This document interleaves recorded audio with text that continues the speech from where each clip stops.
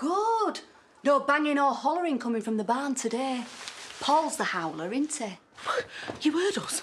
The pigs out front were begging for earplugs. What, did Vinny hear? No, just me. I popped out for some fresh air, I heard the racket and I came straight back in. Oh, Liz, it was a big mistake. Why? Are you mad? Me and Paul like bin fire. Except in bed. Or barn. Right, fix my face. I'm confused. You going in for another round? No, I need you to make me look rough. I can't break the poor guy's heart looking this good. It's not fair. Are you sure? Even when you try and keep him at arm's length, there's serious chemistry. Yeah, the one that blows up in your face. And I can't risk blowing it with me and Paul again. It'd break half in his heart. And what about yours? He's my son, Liz. I've got to protect him. And that means putting Paul straight. So all this, it's got to go. But then I can let him down as kindly as possible. Yeah. Come on.